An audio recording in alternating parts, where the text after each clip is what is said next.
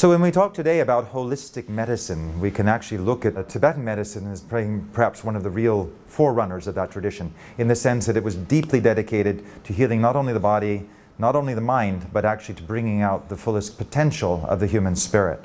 And we see that represented in these 79 paintings that were made during the time of the 6th Dalai Lama and Desisang Gyamtso, but we also see it in images like we see here. We see two dancing skeletons. They're smiling, they're joyous, they're ecstatic. It's somehow deeply engaging because it's paradoxical.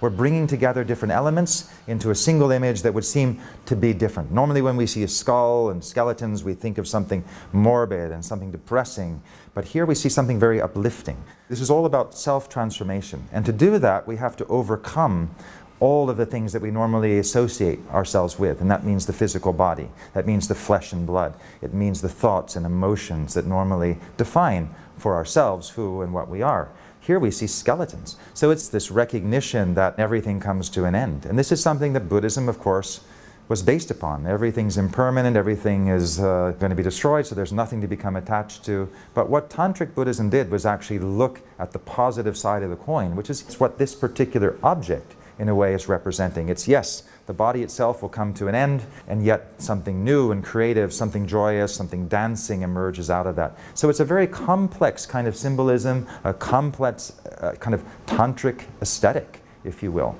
in which we're seeing dissolution, we're seeing disembodiment as being a cause for celebration, a cause for rejoicing.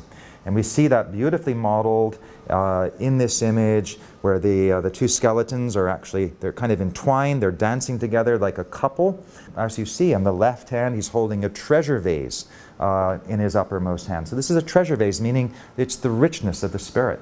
We see in the other hand, you know, these kind of magic wands and scepters. So this is the kind of mythopoetic, aesthetic, magic realism at the heart of the Tantric Buddhist tradition. Could have been on a small personal shrine, could have been in a monastery temple, but it also was more likely to have been in a household shrine.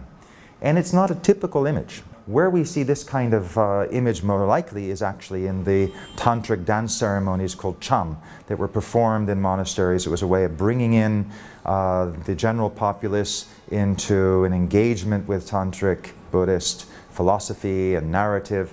And so you would see figures like this dancing as skeletons. We'll see that in one of the other rooms when we have actual film representations of Cham. But this is actually kind of a frozen moment, if you will, in the Cham dance, which is the dance of life and death. It's a dance of impermanence, but also of perpetual creativity.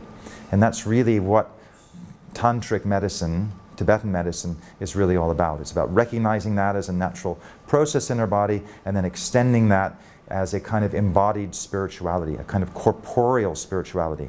And we see that, of course, in these tantric diagrams. We see that in the whole aspect of what Tantra represents, but we see it in a way very graphically represented here, whereas it's not just about focusing on what's joyous and beautiful. We have to also recognize that, you know, at the bottom of it all, we're just flesh and blood, and beyond that, we're just bones, and it's all going to come to a kind of brilliant dissolution.